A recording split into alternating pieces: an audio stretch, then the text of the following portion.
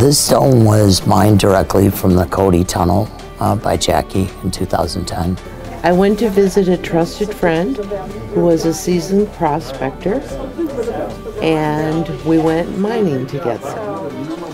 We went into a very dark, muddy tunnel with axes, pickaxes, chisels, and hammers in our backpack, along with a few flashlights. And we just chipped away at the wall, came out with a backpack full of rock, and there you have it. And one of them is here now.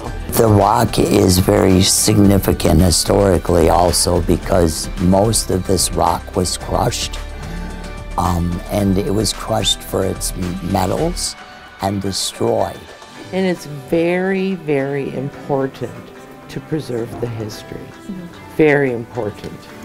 So this was the place that stone needed to be. It's just a very interesting part of Buffalo Bill's life that a lot of people don't know about because everyone knows him for being a showman and his Wild West show. So it is very interesting to see some of the other components of his life. For the city of LeClaire, it's very important because it just tells more of the history, and it's interesting to bring locals, people, and tourists and other visitors from around the world that are interested in Buffalo Bill.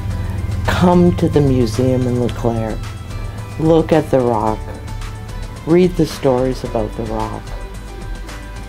And learn more about the history of Buffalo Bill, because a lot of people don't know that he had mines. You know, it could have went to any museum, but this is Buffalo Bill's birthplace here in LeClaire. And, you know, it looks like they're really trying hard to keep the history alive here. So we wanted it here and we wanted to be part of that.